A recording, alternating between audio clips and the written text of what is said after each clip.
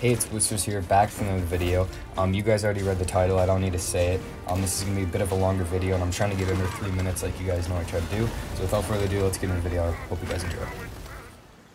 Okay, and jumping right into things, we have our number 5 spot. Now this, as you can tell, it's very green. Now I didn't really know what I was going with here. I just saw the sail, and I thought that it was a really cool green, so I decided that I'd try to make kind of a green-colored ship here. So if we head over the ship, I used the Sovereign cannons, capstan, and wheel, which I think kind of gives it a cool vibe just because it adds in a little different color. But yeah, this is the green machine at our number 5 spot. And next up, I kind of wanted to make a video on this set, but I just felt like it wouldn't have been a long enough video. So this is kind of the Shrouded Ghost. I threw on a different figurehead there, which is the Megalodon one. I think that looks probably a lot better than the one that actually is on it.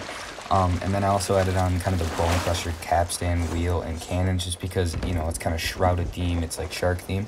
But yeah, this is just kind of showing off the Shrouded set at our number 4 spot. Up, I went with like a Gold Hoarder theme. I love this one because none of it's actual like Gold Hoarder set. I'm sure it is, but it's not like the one that you get by leveling up, except for like the cannons. Those are like the Emissary sails. Those are the cannons that I was talking about. And then we have the Gold Hoarder figurehead, which I think is really cool. This hull isn't either, but this is the Gold Hoarder at our number 3 spot. Okay, and coming up next, we have a red theme. I love this one. There's so much differentness in it, if that's what you want to say.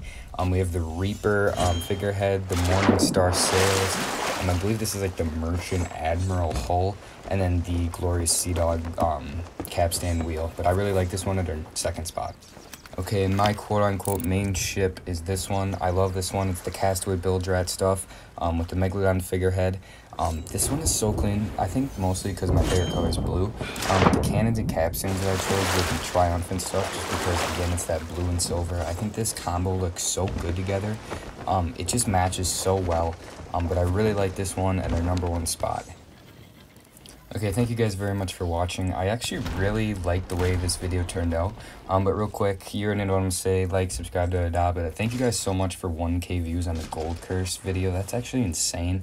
I never thought I'd hit that number, but I do really appreciate you guys for watching that, watching this. See you guys in the next one. Peace.